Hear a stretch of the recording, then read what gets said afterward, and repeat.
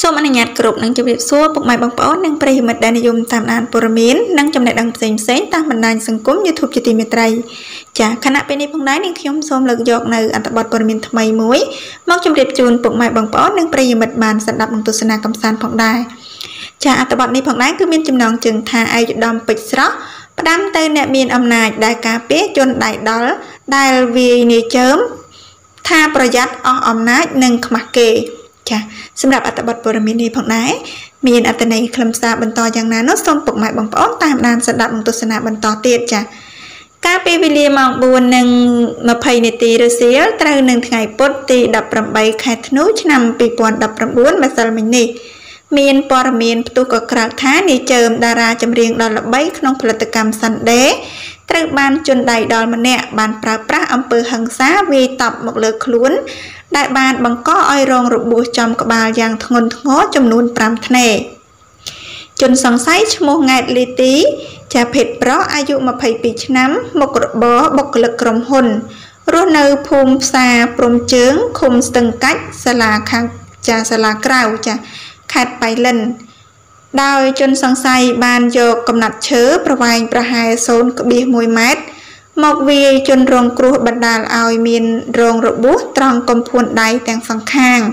និងបែកក្បាលចំនួន 5 ធ្នេធ្ងន់ធ្ងរព្រមទាំងបែកទូរស័ព្ទ iPhone X មួយគ្រឿងគឺខូចខាតទាំងស្រុងចាមូលហេតុដែលជនសង្ស័យចាបានវាយជនរងគ្រោះចាគឺនាយជើមព្រោះដោយសារប្រច័ណ្ឌចាជនរងគ្រោះបានឆាតទៅរកសង្សាររបស់ខ្លួនគូបញ្ជាក់ផងដែរថានៅមុននេះបន្តិចលោកពេជ្រស្រស់ចាបានធ្វើការលើកឡើងឲ្យដឹងនៅលើបណ្ដាញសង្គម Facebook ថានាយជើមត្រូវអនុវត្តច្បាប់ឲ្យបានតឹងរឹងចាស់បំផុតហើយអ្នកមានមុខងារធំគួរកំលូកដៃជួយជនបង្កអីបើមិនចង់ខ្មាស់គេអ្នកលេងចា Facebook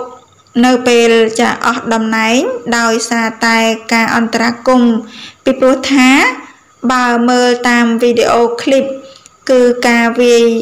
ចាប្លន់គឺការវាយតប់នឹងគឺដូចប្លន់តែម្ដងចាដូច្នេះត្រូវពង្រឹងការអនុវត្តច្បាប់ឲ្យបានតឹងរ៉ឹងបំផុតដើម្បីពង្រឹងនីតិរដ្ឋនិងលុបបំបាត់ការប្រើអំពើហិង្សាចាអនាធិបតេយ្យក្នុងសង្គមខ្មែរយើងចាពេជ្រស្រស់19 ខែ 12 2019ចាពុកម៉ែបងប្អូនជាទីគោរពនិងជាទីមេត្រីសម្រាប់អត្ថបទព័ត៌មានដែលមានចំណងជើងថាចាឯកឧត្តមពេជ្រស្រស់ផ្ដាំទៅអ្នកមានអំណាចដែលការពារជនដៃដល់ដែលវាយនាយជើមចាប្រយ័ត្នអស់អំណាចនិងខ្មាស់គេ